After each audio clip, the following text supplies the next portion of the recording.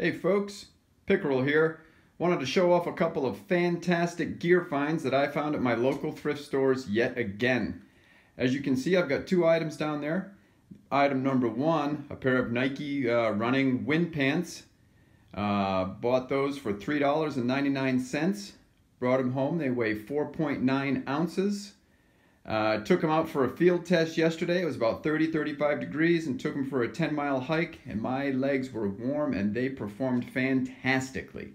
So I plan on bringing these pants on my Arizona trail hike this spring. That is a buff.